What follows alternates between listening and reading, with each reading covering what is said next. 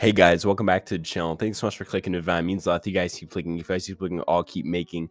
And I'm no stranger to being called out by these Survivor players. They love calling me out and they hate hearing what I have to say. They see me as a threat, and I understand exactly why. I've been called out by Shan after making several videos on what I thought of her and her race alliance, as well as her personality. I feel like I'm no stranger to this. I've seen it in the past.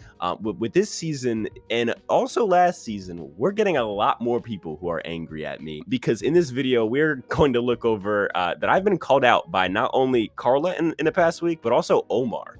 So two people who I wouldn't really expect it from, although I can really say I kind of expected it from Karla. So Karla called me out on Twitter, and Omar not only called me out on Twitter, blocked me, and made merch with my thumbnails on it. Guys, it's going to be a fun video, so let's get into it. Of course, like, share, subscribe, do all that good stuff because it's free, it's easy, and it really helps the channel out. Okay, so before I get into kind of the headliner of this video, being obviously Karla and really more so Omar, I think it's important to just get some context around this. So I made videos about Shan last year, and that kind of really skyrocketed my channel, made my channel a little bit more political, as well as being obviously focused on Survivor, but definitely more political. You know, I had personal feelings about Shan. I thought she was kind of ruining the game, and I voiced those. I didn't really think it was going to be a big deal, but I ended up getting a big uproar from the Survivor community. Since then, I've been countlessly times called out on Twitter by randos, by players.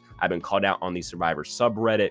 These people hate me. They hate what I stand for. They hate that I'm speaking my mind, and they want me to fit the mold. They don't want me to go off script and say the truth, because everything I've said, I've backed up with nothing but fact. Again, anytime these people call me out, it's always a quick jab or making fun of my stutter. It's never actual facts or pulling the age card about how I'm 16 and one day I'll just get older and agree with them. You know, these people never have those arguments and facts behind what they're saying.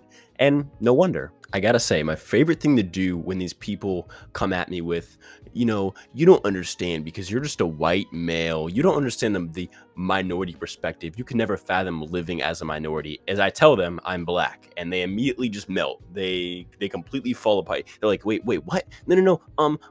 Well, and it's so funny to watch. And you know, I've actually had people tell me, no, you're not black. I don't believe you. I'm like, okay, I'm sorry that you don't believe. It's so funny to watch, because these people's logic is that if you look a certain way, you have to think that way. Your looks match up with how you think. They love to empower black voices until the black voices don't agree with them. A perfect example of this was NECA.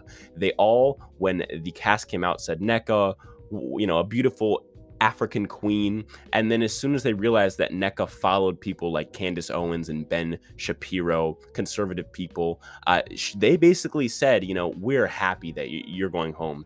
Even though it's 3 women of color that's going home in a row, I'm happy that NECA went home because she's an anti-vaxxer and I hate her. And they were going after this old lady who did nothing wrong. She did absolutely nothing wrong. She's sweet as pie. And they went after her with that viciousness. And it shows that they can talk about, you know, uplifting black voices, but it's only the ones that prop up their own ideals. And so now let's get into what Karla and Omar posted. I think they took it pretty well. They were pretty like mature about it, and they actually made a joke about it that I thought we could all laugh at, which honestly, if anything, I can respect from them. There's much more immature ways to go about it, and I feel like Shan kind of demonstrated what that was. So first we have Karla. So Karla basically tweets that her nephew watches my videos and came up to her confronting her about her hatred for white people, which I thought was absolutely hilarious. I thought that was one of the funniest things I've seen. And I got a nice kick out of it. I even retweeted it and said, this is absolutely hilarious. I think this one actually ended up pretty well, where we all kind of took it as a joke. No one really took it seriously. At least I hope Karla didn't. It seems like she at least got a nice kick out of it, and if anything, this is how I'd want it to go. I'm sure Karla's maybe a little bit salty about it because her own nephew's watching my videos, and again, Karla's nephew, what's up, bro? I feel like in the end, this was a much better way that it could have gone, and I think I've seen worse in the past, specifically on the Survivor subreddit, where they went after me, specifically after the Drea episode, where they could feel that I was about to make a big video on what Drea and Marianne did in that episode, where they basically just called people out for voting on the basis of strategy and saying that because the color of the players matched up for 2 or 3 rounds in a row that there was some sort of dangerous pattern. These people knew that I was about to call them out for that absolute bullshittery, and so they struck first. They called me and anyone who subscribes to my channel a Ku Klux Klan member. Man, that is crazy. It just shows that like these people who claim to be so tolerant are the most racist people you will ever find out there. Who calls a black dude a Ku Klux Klan? That is a whole nother level, bro. That is crazy. And the next one is Omar. Omar tweets out this picture. Now, I can't get the tweet because sadly, Omar has me blocked. Why? I have no idea. I've praised this man's game so much. I've said it's the best in the new era, and I think it's going to be better than Jesse's game from this season. I think he's played a fantastic game, and he's not really a big fan of me. He does not reciprocate that respect. In fact, he made this shirt, which I actually think is absolutely hilarious. You can see it's being worn by the woman in the middle. It has my thumbnail from a preseason video where I checked out his EW bio, and he was saying a bunch of male feminist stuff, so I called him a male feminist in the title, and he of course made it a t-shirt. I actually love this because again, just like Karla, he's taking it on the chin, making it a joke, keeping it positive. I can definitely respect this over hurling insults or getting angry, again, like Shan did last season. So in general, to close it out, I think it's important to point out that every time that my name gets posted in bad context, people saying he's an evil person, I hate this guy, he's such a racist, what a racist Ku Klux Klan member. Someone comes to my channel expecting some crazy Nazi person, and they find a dude who kind of spits facts.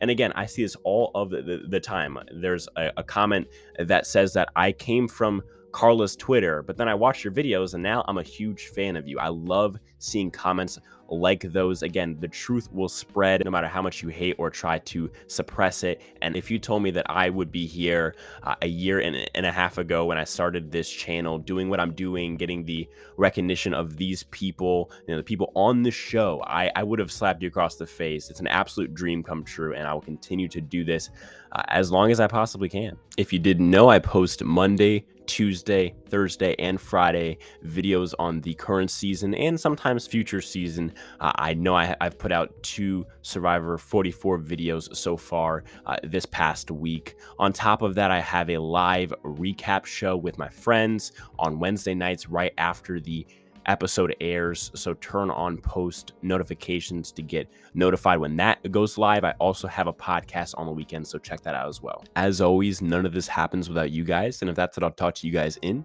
the next one. Peace.